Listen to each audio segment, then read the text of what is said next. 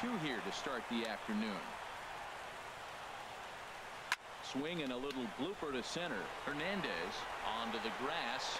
He gets there, and that's the second out. Boy, he showed some pretty good range, heading pretty deep into the outfield to bring that one down.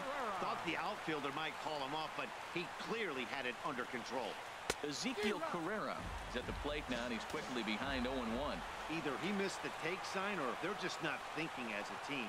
The first 2 guys out on 1 pitch, so it could have been a 3-pitch inning if he would have made it out right there. He's feeling it out there on the mound, just getting the ball and throwing it with a lot of confidence right now. And no swing, apparently. Ball 1.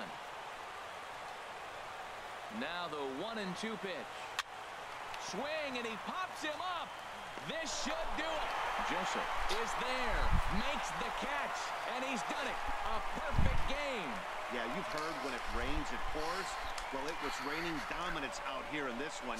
27 up, 27 down, and he barely broke a sweat half the time. That's one of the rarest feats in all of sports, and I'm just excited I was here to be a part of it. Perfection is always beautiful.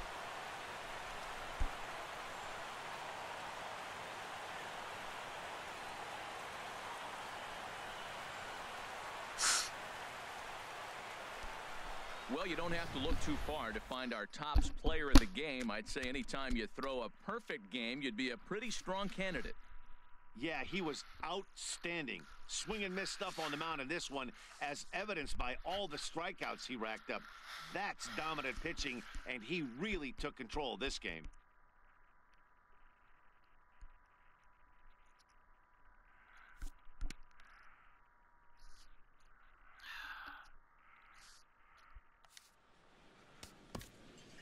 Our final line score this afternoon. First for the victorious Philadelphia Phillies.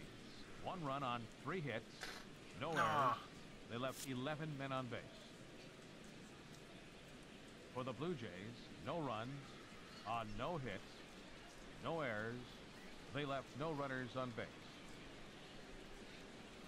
Time of the ball game, a swift 2 hours and 19 minutes. A reminder that extra subway trains will be available at the Union and St.